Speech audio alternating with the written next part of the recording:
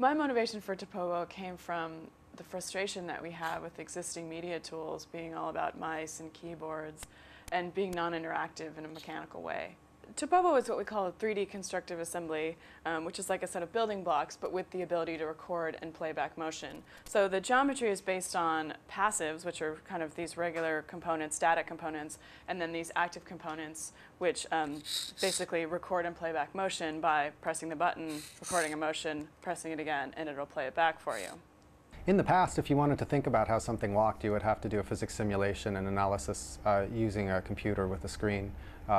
For the most part, and this is completely inaccessible to any children anywhere, and most adults too. And so now, you can take more of the perspective, well, I'm going to bring my toy to life. And how do you do that? How do you make that meaningful? So in some ways, the main educational goal of Topobo is to say, well, what do kids learn by playing with blocks? They might learn about how buildings stand up. When you start to make those blocks move, can they start to learn how bodies move? Can they start to think about why does an ant move differently than a horse? And ask those questions in a more refined and directed way.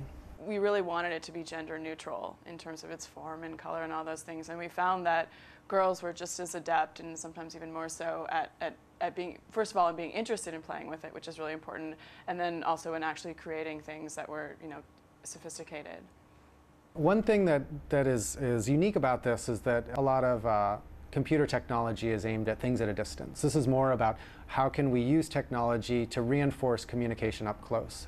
We saw kids doing this when they would build and they would coordinate their actions. 1, 2, 3, go. And 3 different kids would grab different parts of the creature and try and animate it and choreograph it together. If you compare this to a typical computer, there's 1 mouse and 1 keyboard, and kids have to take turns with it. Topobo also forces kids to actually look back at their own bodies and to use their bodies as really part of the learning process, which is very different from most ways that new kinds of emerging technologies, systems work for education. Now we can say, well, we made this toy and it drew on the modular robotics work happening across the street and the sensor networks work happening next door and the mechanical engineering and design backgrounds that both Amanda and I had. And so it's really cutting-edge technical research, although that's not really the point.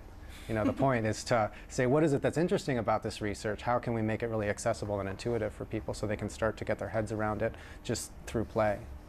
Part of the motivation for also working on Topobo was to really keep this thing and make this thing really fun for us to play with and to build. And we sort of went after it, sort of taking on this notion of, well, if we enjoy playing with it and creating with it and are having a really fun time with it, then others will too.